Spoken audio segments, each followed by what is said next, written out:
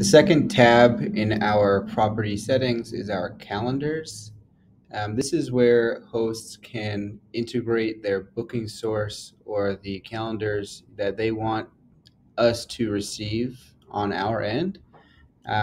Currently, with the large OTAs or online travel agencies such as Airbnb, Booking.com, Vrbo, TripAdvisor, we're using iCalendar, which is kind of like a standard export format for all of these websites. Pretty much every system has an iCalendar URL. There are some instances that we are utilizing direct API integrations to receive bookings-based data from partnering softwares. So you can see over here, there's PMS and channel managers.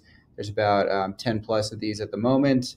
If someone is currently using a property management software, we are able to integrate directly and to automatically create their properties and integrate their calendars at the same time.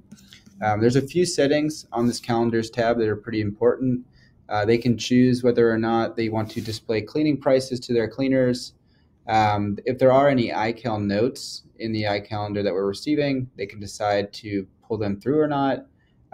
Publish-in settings, this is quite important. So by default, Turnover B&B will automatically receive reservations and then create cleaning projects and show, no matter when the project is, the primary cleaners on a given property this project.